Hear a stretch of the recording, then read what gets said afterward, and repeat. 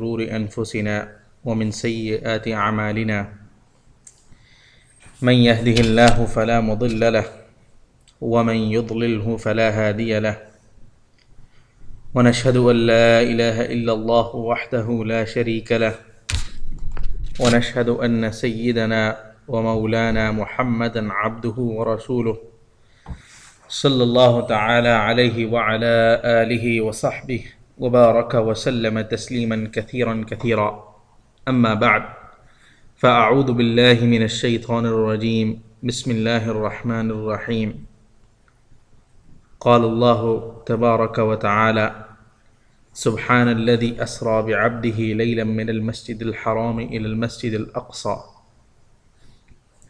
الذي باركنا حوله لنريه من آياتنا إنه هو السميع البصير حدثنا رسول الله صلى الله عليه وسلم وهو الصادق المصدوق قال إن أحدكم يجمع خلقه في بطن أمه 40 يوما ثم يكون علقة مثل ذلك ثم يكون مضغة مثل ذلك ثم يبعث الله ملكا فيؤمر ب4 كلمات ويقال له اكتب عمله ورزقه وأجله وشقي أو سعيد ثم ينفخ فيه الروح فإن الرجل منكم ليعمل حتى ما يكون بينه وبين الجنة إلا ذراع فيسبق عليه كتابه فيعمل بعمل أهل النار ويعمل حتى ما يكون بينه وبين النار إلا ذراع فيسبق عليه الكتاب فيعمل بعمل أهل الجنة صدق الله العظيم وصدق رسوله النبي الكريم ونحن على ذلك من الشاهدين والشاكرين والحمد لله رب العالمين. This will be the second hadith from Sahih-ul Bukhari, Babu Dhikr al-Malaika, the chapter in the mention of the angels. Last Friday we covered the hadith of Mi'raj, that is also known as Hadith al-Isra, and it is also known as Hadith al-Mi'raj. And as I mentioned, that the hadith that we covered in our last session was not meant to deliver a detailed narration of the story. It did not cover all the aspects, because many of the aspects that were not included in the hadith that we covered in our last session, they are scattered in the books of ahadith narrated by different companions of Rasulullah sallallahu alaihi wasallam. As far as the collection of ahadith of Mi'raj is concerned, the ulama have concluded that it has reached the status of tawatur. In hadith, tawatur is the highest status that can be given to a hadith. If a hadith is called mutawatir, that means it has taken the same importance and same significance as of that of the verse of Quran in terms of proof, in terms of reliability and authenticity of evidence. So it cannot be denied. Someone who denies a mutawatir hadith is also called a kafir. Just like if someone denies a verse of Quran, because all of the Quran is proven in tawatur. All of the Quran, without the exclusion of any verse, holds the same level of reliability and same level of authenticity.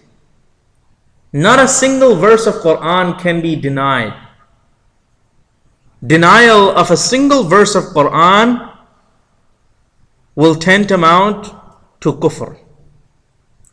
Similarly, in a hadith, there's one category which earns the same reputation and which holds the same status, and that is the mutawatir hadith. So all the subjects that have been covered in mutawatir ahadith, they must be believed in. If someone denies the existence of such subjects, then that person is very close to kufr. So the hadith of Mi'raj is one of those subjects that has been proven through tawatur, because a large number of Sahaba have narrated this story, and a large group of students of companions radiyallahu anhum have narrated the story of Mi'raj as well. Another example of that is the ahadith related to the return of Sayyidina Isa alayhi salatu wasalam, Nuzulul Masih, when Isa alayhi salatu wasalam will return. So that has been mentioned in so many ahadith, in so many authentic ahadith, that it has taken the status of tawatur. The ahadith related to that are also known as mutawatir, that Isa alayhi salatu wasalam will return. So no Muslim can ever believe while being a Muslim that Isa alayhi salatu wasalam will not return. Believing that he died is also against our belief, is also against our faith, because Quran has refuted that. Quran has explicitly explained وَمَا قَتَلُوهُ وَمَا صَلَبُوهُ, that Isa alayhi salatu wasalam was neither killed nor crucified by the people, by his enemies. So a few things that were not covered regarding Sidratul Muntaha and some other parts towards the end of that hadith, I would like to make explanation about that.